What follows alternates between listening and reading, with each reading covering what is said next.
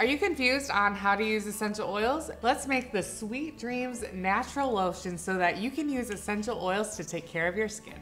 With this recipe, you'll go from yucky skincare products to I make my own skincare products using essential oils. Hi, I'm Katie Veldkamp, co-founder of Simply Earth, and I love teaching people how to use essential oils. Turn off your distractions, making is healing. Let's get ready to get started. Here's what you need to make this recipe. For this recipe box, you'll grab Sweet Dreams Essential Oil Blend, vegetable glycerin, and emulsifying wax from your Simply Earth recipe box. From your big bonus box, you'll grab beeswax, almond oil, and coconut oil.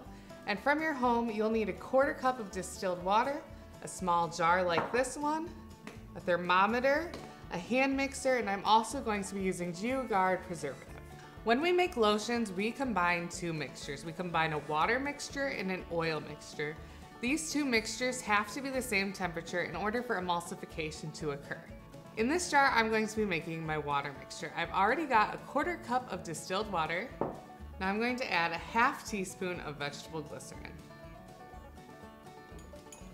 I'm going to mix this together and then set it aside. To my oil mixture, I'm going to add 2 teaspoons of solid coconut oil. Solid coconut oil is rich in fatty acids, which improves the appearance of your skin. It helps lock in moisture and makes your skin nice and soft. Next to my oil mixture, I'm adding 2 teaspoons of emulsifying wax. Simply Earth's emulsifying wax is naturally derived and easy to use. Next, we're going to add a 1/4 teaspoon of beeswax. Beeswax helps lock the moisture into our skin.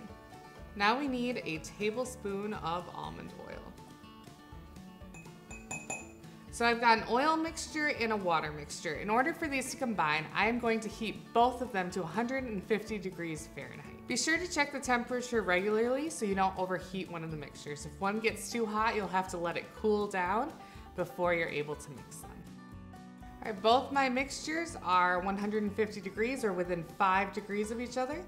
So I'm gonna pour this into a slightly bigger jar to help me mix more easily.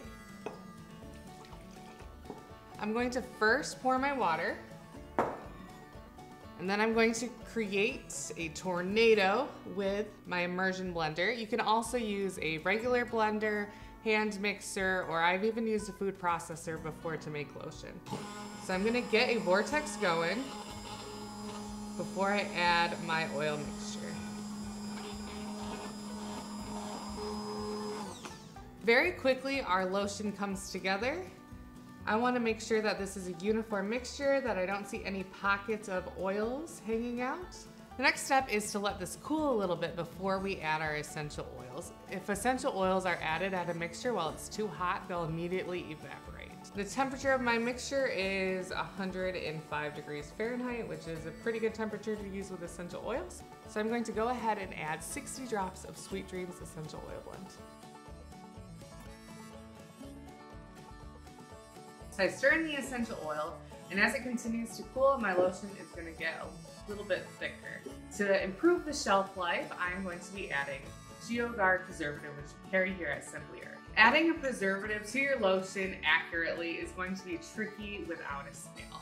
If you're making this recipe at home and don't have a scale, about 10 drops of GeoGuard is going to be what you need, but depending on measurement error, you may need more or less. My next step is to store it in a container. I'm going to be using this 4-ounce jar from Simply Earth.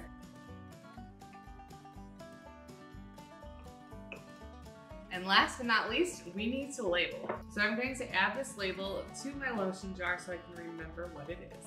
It's also always a good idea to add the date you made it so you can help keep track on your product shelf life. You can make this. Let's test it out. I love seeing pictures of things you made. So if you make this, please take a picture and post it on social media with hashtag #IMadeThis and tag from Simply Earth. If you're ready to learn how to use essential oils with confidence and clarity to make your own lotion, you need to make this recipe.